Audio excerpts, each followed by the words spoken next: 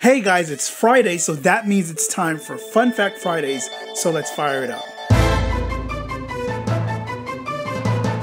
I'm back once again to break down some common music production lingo / acronyms that you might hear, but you're not that familiar with. So this video is more for beginners. So here we go.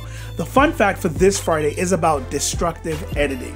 So for last week's Fun Fact Friday, I discussed non-destructive editing. So it's pretty self-explanatory what the opposite of last week's topic is, but I still have to go through it to be thorough. So destructive editing is when a change or alteration is made to elements in your composition and it's executed by your DAW in a way that is not reversible. So this means that you cannot revert back to the original state of that element.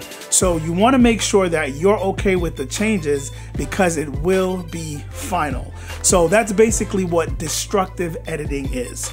Okay guys, that was the fun fact for this Friday. Thanks for watching, and as always, you'll see me in the next video.